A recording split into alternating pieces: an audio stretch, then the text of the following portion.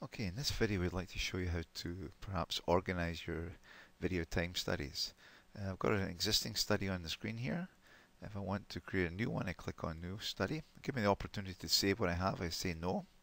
If we're going to do a new study, I would recommend that you store your data in specific places. So if I go to select video here, right, you can see here I've actually got a structure set up under my documents. So I'm going to work in a machine shop, and machine shop I'm going to have different parts. And in the parts area I've got different part numbers here. So under the part number, that's where I'd put the videos. So you can do it any way you want, but you want to have a logical structure so you can easily find the videos and the studies relating to the videos.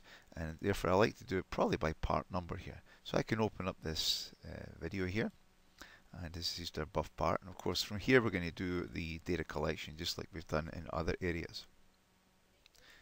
And now we've completed the time study here. Now we want to save it. So do File. I select the Save As. And what I'd recommend you do is you do down the same structure. So find your machine shop. Right, find your parts. Find the part you're dealing with. And put the study into that same folder.